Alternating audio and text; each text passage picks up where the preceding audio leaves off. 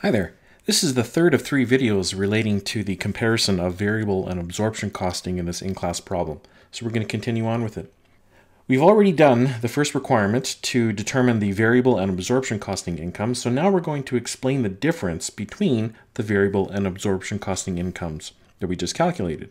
So if you see here in the absorption costing income, we had operating income in 2019 of $420,533 and a loss in 2020 of $604,170.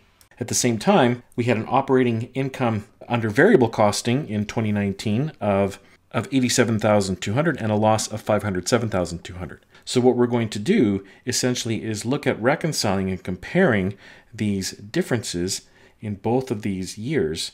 And what we'll see is that the explanation for the difference is solely due to the movement of fixed costs in and out of inventory. So here we've got a template in front of us, and you can do this in one of two ways. You could start with the absorption income and then reconcile to the variable costing income, or the other way around, which I'll illustrate just after this one. So we'll do this in the order we did the question. We'll start with absorption costing income.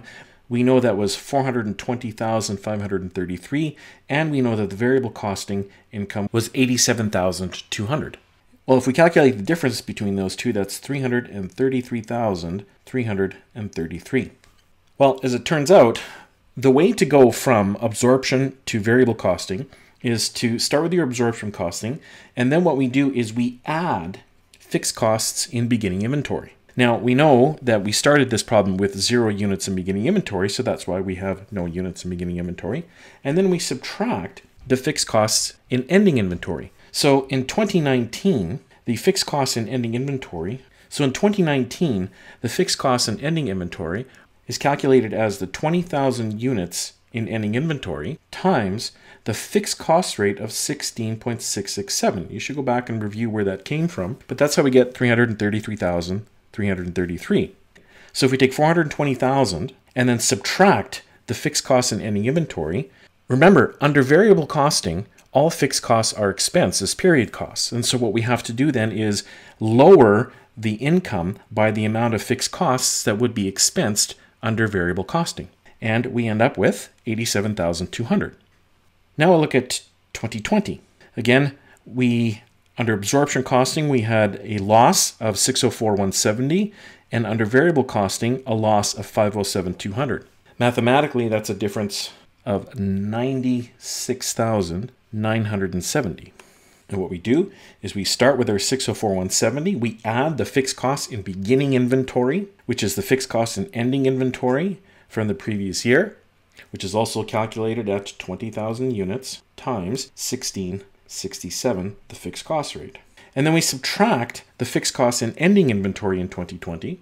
Recall that there were 10,000 units in ending inventory, and the fixed cost rate for 2020 is $23.636. So this gives us $236,663. When we add altogether $604,170 loss, add back the fixed costs that were in beginning inventory, subtract the fixed costs in ending inventory that would be expensed under variable costing, gives us $507,200. And of course, if we just look at these two items together, guess what they add up to? The difference of $96,970. If you wanted to look at it the other way and start with variable costing, you'd start with $87,200. Under this approach, it's the reverse. You'll subtract the fixed costs in beginning inventory, in this case is 0, and then you will add the fixed costs in ending inventory of $333,333 to give you $420,533 in absorption costing income.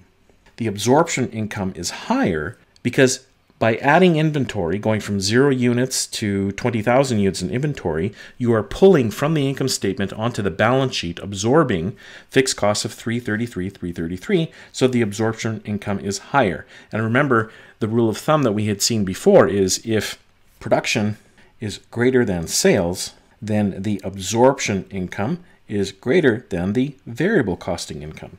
Well, if we look at 2020, this will be very similar. We have variable costing loss of $507,200. We subtract the $333,333 and 33,333. And then we add the fixed costs in ending inventory of 236,363 to give us 604,170 loss. In this case, here, production is less than sales. And when you have that, the absorption income is lower than the variable income. And that's what we have here. Because if your sales is more than you produce, then you have to draw down your inventory from the balance sheet. And then those costs, those fixed costs that were absorbed and stored into inventory now have to be expensed, resulting in a lower income. And that's how you reconcile between variable and absorption costing.